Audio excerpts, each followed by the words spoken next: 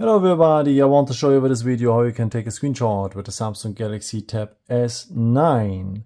I'm having here the Ultra version, but it fits as well for the Plus and the normal version. Okay, let's start. There are many ways to take a screenshot.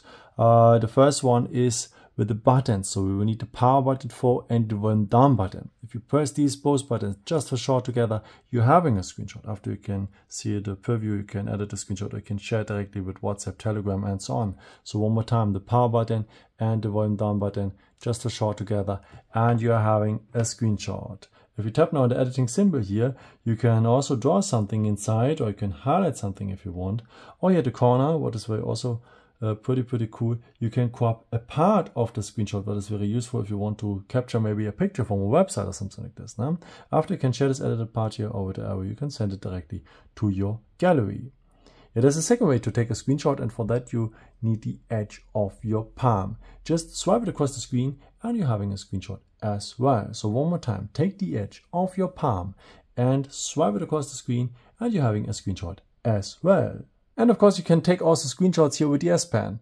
And of course you can take screenshots also with the S Pen. So just tap on the S Pen menu, go on screen wide, and you're having a screenshot as well. Now you can draw something inside directly and so on. Don't forget to tap the arrow that you have it in your gallery.